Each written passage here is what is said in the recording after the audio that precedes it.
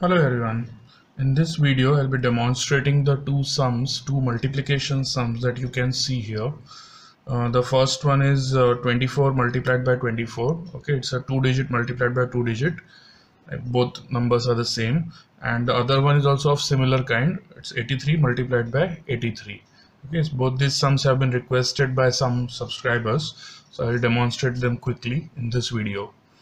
So, and with any two-digit multiplied by two-digit sum, the total answer could be up to 4 digits. Okay. So we start from the fourth rod on the abacus. So what we do, first step to be done is we'll consider the tens place digit of the first number here.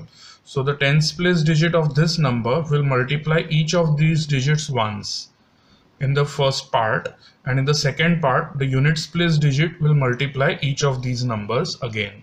So let's start with the first step. In the first step it is 2 multiplied by 2, tens place digit multiplied by the tens place digit here.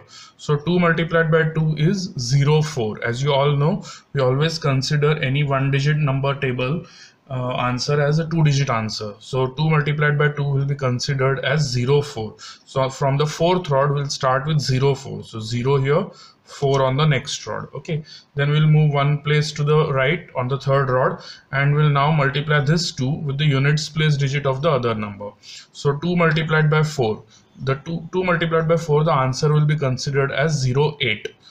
Remember, if you take only 8, we will get a wrong answer on the abacus. We have to consider a two-digit answer here. So 2 multiplied by 4 will have to be considered as 08. So 0 on the third rod and 8 on the next rod. Okay.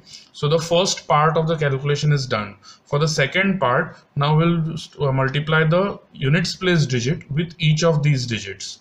So we'll start again on the third rod this time, not from the fourth rod. We'll start from the third rod. So in the first part we started from the fourth rod, then we moved to the third rod and took the next number. Now in the second part we'll start from the third rod for this units place digit. So 4 multiplied by 2. This 4 multiplied by this 2 will be 08. So 0 on this rod, 8 on the next rod. So adding 8 here, I'll have to do minus 2 plus 10, and this calculation is done. Now I'll move one place to the right on the second rod, and I'll take 4 multiplied by 4. 4 multiplied by 4 is 16. It is already a two-digit number, so nothing to be done here. We'll just take 16 on the abacus from the second rod here. So 16 is 1 on this rod and 6 on the next rod. And the answer that we have for 24 multiplied by 24 is 576. The square of 24 is 576. Now let's look at the second sum, which is 83 multiplied by 83. I'm sure you'll better understand once you watch both these methods, both these examples. So for the second example, again I'll start from the fourth rod. Okay, now I'll take the tens place digit of this second number 83. This 8 multiplied by the tens place 8 of the other number. So 8 multiplied by 8 is 64. So I'll take 64 from the fourth rod. So 60 and 4. Okay, now I'll move one place to the right to the third rod, and this time I'll multiply this 8 with the units place digit of the other number. So 8 multiplied by 3 is 24. So I'll add 24 from this third rod. Okay, so 20 and 4.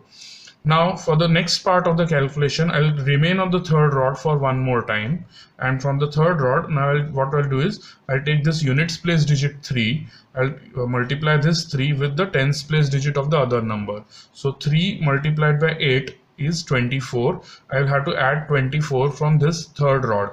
Okay, so 20 and 4. Now moving one place to the right, or to the second rod of the abacus on our answer. So I'll now take this 3 multiplied by this units place 3. So 3 multiplied by 3 is 09. Okay, remember it's a two-digit number, so 09. 3 multiplied by 3 will be taken as 09. So 0 on the second rod and 9 on the first rod.